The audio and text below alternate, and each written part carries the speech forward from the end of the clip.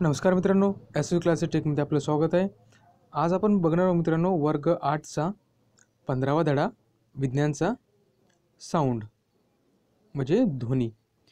चला तर सुरुवात करूया मित्रांनो. ध्वनी कसा निर्माण होतो आणि ध्वनीचे गुणधर्म काय असतात हे आपण याच्यात बघणार आहोत. तर पहिलाच प्रश्न आपल्या इथे दिलेला आहे, हाऊ इज साऊंड प्रोड्यूस, म्हणजे ध्वनी कसा निर्माण होतो हे आपल्याला इथं बघायचं आहे. चला तर बघूया आपण या धड्याला. मित्रांनो, प्रोडक्शन ऑफ द साऊंड म्हणजे ध्वनीची निर्मिती कशी होते हे आपल्याला बघायचं आहे. ते बघण्यासाठी आपल्याला एक इथं एक्झाम्पल दिलेले आहे, त्याला आपण ट्युनिंग फोर्क म्हणतो किंवा नादकाटा म्हणतो. ट्युनिंग फोर्क किंवा त्याला नादकाटा असे आपण म्हणतो. आता बघा, हा ट्युनिंग फोर्क आहे, तुम्हाला हा भाग दिसतो त्याला आपण स्टेम म्हणतोय, बरोबर आहे, स्टेम म्हणतोय. आणि जे हा भाग दिसतोय तुम्हाला याला आपण भुजा किंवा प्रोंज म्हणतोय, भुजा किंवा प्रोंज.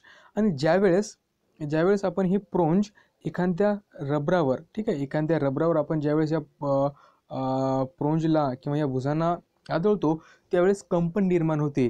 आणि त्या कंपनमध्ये कॉम्प्रेशन अँड रेअरफॅक्शन असे दोन तिथं आपण त्याला म्हणतो ते वेव्ह तयार होतात, त्याच्यामुळे साऊंड निर्मिती होते. चला तर आपण बघू आता कशा प्रकारे होते आणि डिटेलमध्ये आपण बघूया. You have learned that the sound can generate from the vibrated object. With an example tuning fork, we will now learn about how sound is produced due to the such vibration.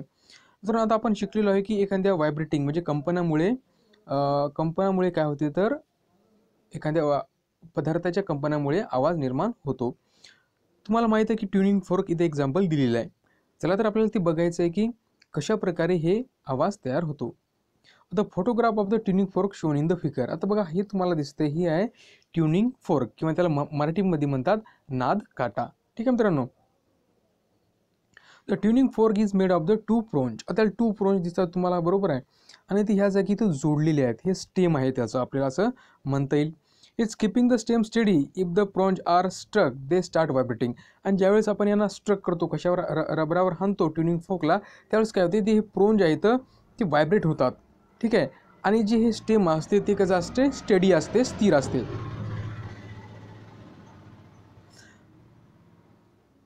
To show the state of the air sound is tuning fork. The vertical lines are used to, hence the vertical lines are equally spaced.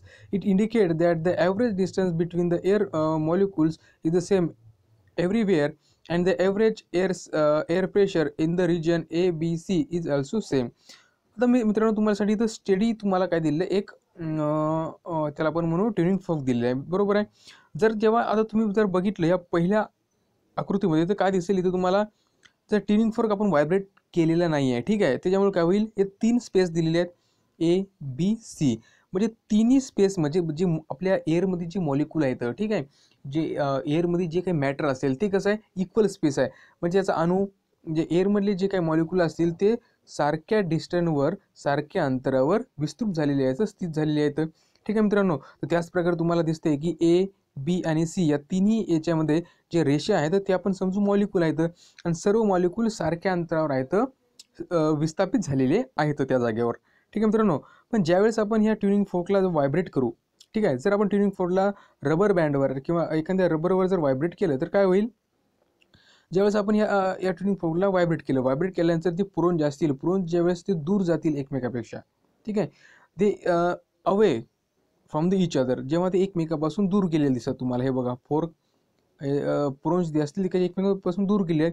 दूर गेल्यामुळं काय होईल, जे बाजूची air असेल, जे एअरचे particle असतील ते काय होईल, त्याच्यावरचा दाब वाढेल, त्याच्यामुळे ते कॉम्प्रेशन होतील. ठीक आहे मित्रांनो. जर ही हवा असेल आणि जर याच्यावर तुम्ही जर असा दाब दिला तर निश्चितच हे मॉलिक्यूल दुसऱ्या मॉलिक्यूल जवळ येतील, म्हणजे काय होईल, तिथे कंपन निर्माण होईल. तसं तुम्हाला इथं दिसते की ए मध्ये काय दिसते की इथं तुम्हाला कॉम्प्रेशन झालेलं दिसते ह्या एअर मॉलिक्यूलचं. आणि त्याच्यानंतर पुन्हा ट्युनिंग फोर्क आता दूर गेल्यानंतर पुन्हा ट्युनिंग फोर्क कसं येईल, जवळ येईल.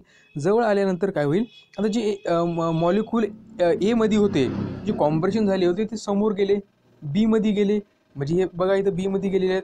मग ए मध्ये बघा काय झालं, ज्यावेळेस ट्युनिंग फोर्क जवळ आले त्यावेळेस काय झालं, जे काही जवळचे मॉलिक्यूल होते एअरचे ते काय झाले, त्यांच्यामध्ये खूप अंतर पडले. ठीक आहे, कारण त्याचा थोडासा व्हॅक्यूम निर्माण होईल. ज्यावेळेस ट्युनिंग फोर्क त्या जागा सोडेल त्यावेळेस काय होतील, ते मध्ये अजून विरळ होते, त्याला आपण रेअर फ्रॅक्शन म्हणू. इथं रेअर फ्रॅक्शन झाले, मग पुन्हा ही प्रक्रिया चालूच राहील. जेव्हा काय होईल, समोरच्याच्या जे हे कॉम्प्रेशन आहे समोरच्यात जाईल, रेअरफॅक्शन इथे येईल, पुन्हा ते समोरच्या स्थितीला पुन्हा त्याच्या मूळ स्थितीत येईल. म्हणजे अशा प्रकारे कॉम्प्रेशन, रेअरफॅक्शन आणि त्यांच्या मूळ स्थितीत पुन्हा येणं हे त्याचं पिरियडिक नेहमी चालू राहील. त्याच्यामुळे जे जे आवाजाचं जे ध्वनीचं प्रसारण होते ते अशा प्रकारे होते मित्रांनो. तर अशा प्रकारे सिंपल भाषेमध्ये तुम्हाला मी हे सांगितलेलं आहे. आता बघा इथं आपण थोडंसं हे वाचून बघूया. The air molecules in these regions where are compressed the state earlier. बघा आता तुम्हाला सांगितलं की एअर मॉलिक्यूल काय होतील, कॉम्प्रेस होतील. कुठे होतील, तर इथे बघा काय होतील, तर कॉम्प्रेस होतील. इथं कॉम्प्रेस झालेली आहे. कारण ज्यावेळेस ट्युनिंग फोर्क आवेश झालेला आहे त्यावेळेस ती काय करेल, कॉम्प्रेस करेल कशाला, एअर मॉलिक्युल्सला. आणि ज्यावेळेस ती जवळ येतील तेव्हा काय होईल, तिथं रेअर तयार होईल एअर मॉलिक्युलचा. तर अशा प्रकारे आपल्याला प्रोडक्शन ऑफ द साऊंड किंवा ध्वनीची निर्मिती अशा प्रकारे आपण समजून घेऊ शकतो.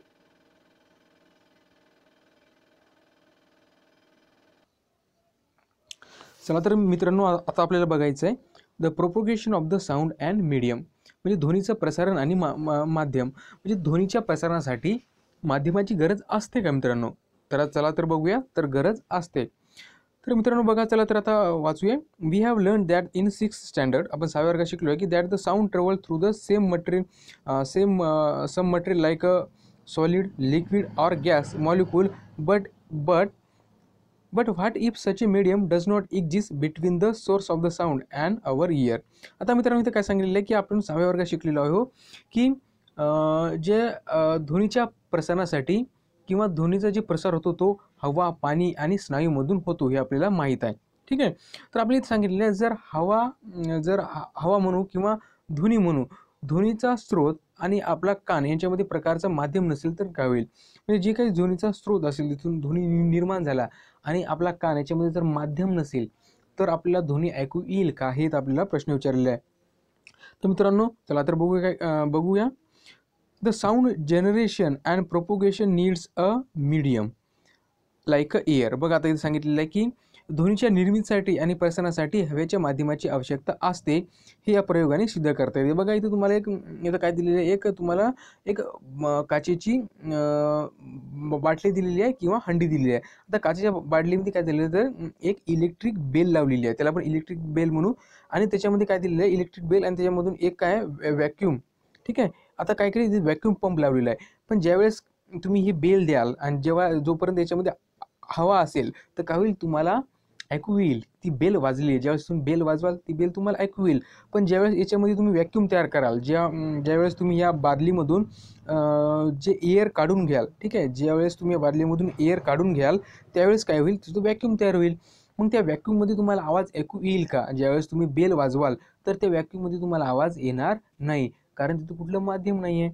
माध्यम नसल्यामुळे तुम्हाला त्या ध्वनीचं प्रसारण होणार नाही किंवा ध्वनीचं वहन होणार नाही, त्याच्यामुळे ते तुम्हाला ऐकू येणार नाही. म्हणजे ध्वनीचं वहन होण्यासाठी माध्यमाची आवश्यकता असते, हे या प्रयोगातून सिद्ध होत आहे.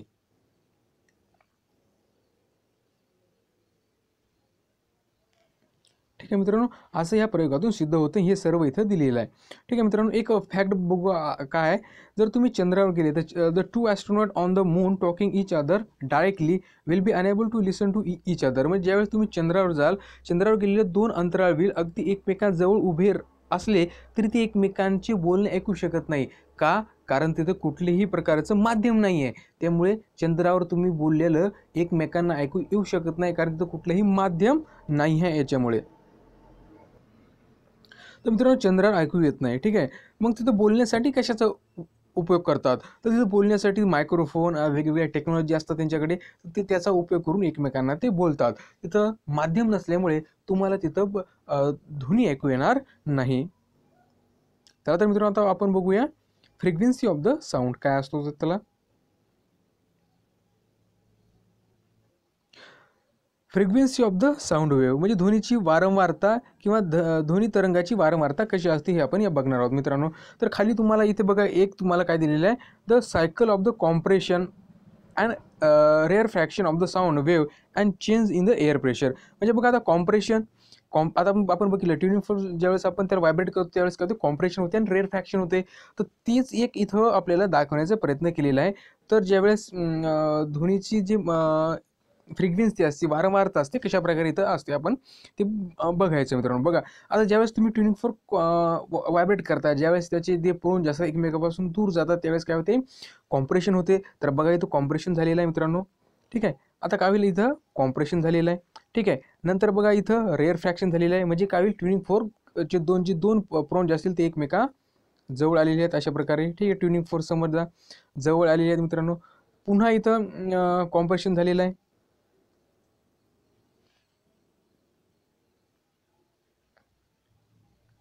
पुन्हा इथं रेअर फ्रॅक्शन झालेलं आहे. पुन्हा इथं कॉम्प्रेशन झालेलं आहे, रेअर फ्रॅक्शन आणि कॉम्प्रेशन. अशा प्रकारची ही जी वेव्हमधली जी सायकल आहे ती नेहमी सतत चालू राहते. त्याच्यामुळे जे साऊंड असतो तो माध्यमातनं तो आपल्यापर्यंत पोहोचत असतो. जर माध्यम नसेल तर साऊंड हे आपल्यापर्यंत पोहोचू शकणार नाही किंवा ध्वनी आपल्यापर्यंत पोहोचू शकणार नाही. अशा प्रकारे दिसेल. म्हणजे तुम्हाला पहिले कॉम्प्रेशन दिसेल, कॉम्प्रेशन नंतर रेअर फ्रॅक्शन दिसेल, म्हणजे तिथं मॉलिक्यूल एअरचे मॉलिक्यूल एकमेकांपासून दूर गेलेले आहेत. ठीक आहे, त्यानंतर पुन्हा ते जवळ येतील, पुन्हा ते विरल होतील. अशा प्रकारे ही क्रिया जोपर्यंत आपण आपल्या कानापर्यंत पोहोचत नाही तोपर्यंत ही क्रिया सतत चालू राहते आणि अशा प्रकारे आपल्याला आवाज ऐकू येतो. चला मित्रांनो, त्याच्यानंतरचा आपण पार्ट बघूया.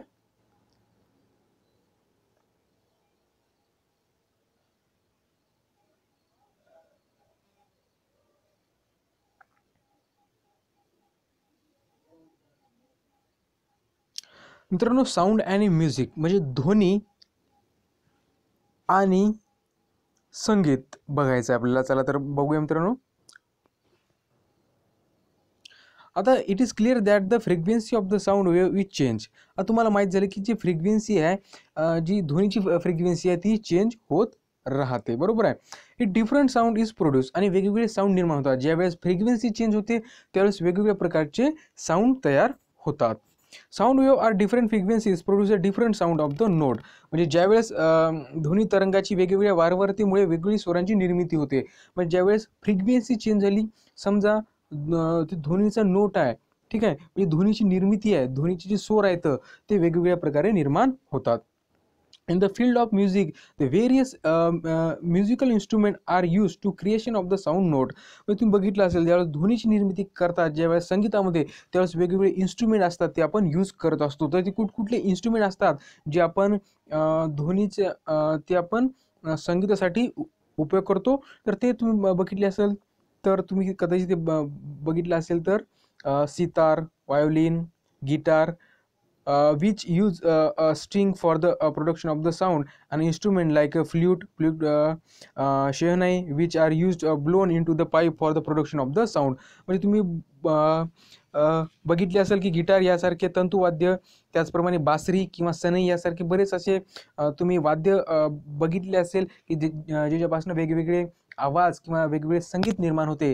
तर असं वेगवेगळं संगीत निर्माण का होते? कारण प्रत्येकामध्ये जे कॉम्प्रेशन असते, रेअर फ्रॅक्शन असते, यांची वारंवारता असते ती वेगळी असते. म्हणजे फ्रिक्वेन्सी प्रत्येकाची वेगळी असते.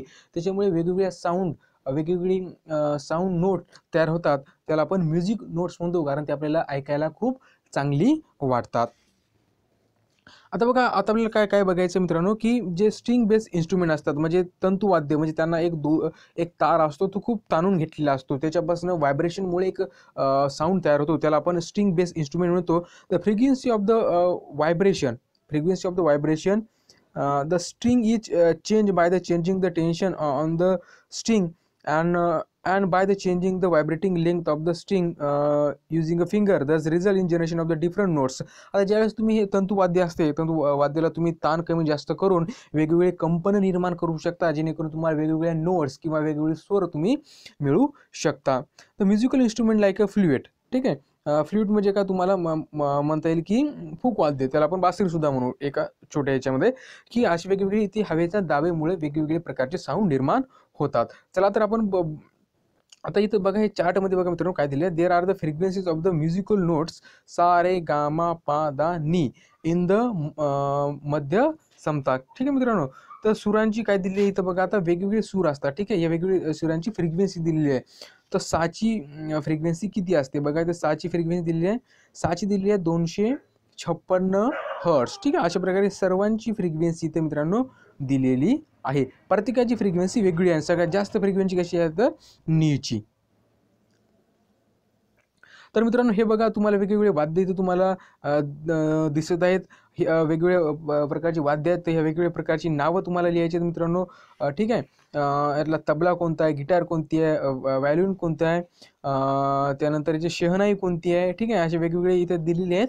तुम्हाला हे ओळखायची आहेत, ही नावं लिहायची आहेत मित्रांनो. ही नावं मात्र तुम्हालाच लिहायची आहेत. पुढच्या व्हिडिओमध्ये मित्रांनो आपण sound produce by the human, आपण जे मानवनिर्मित ध्वनी कसा निर्माण होतो ते आपल्याला बघायचं आहे, जे पुढच्या व्हिडिओमध्ये आपण बघूया.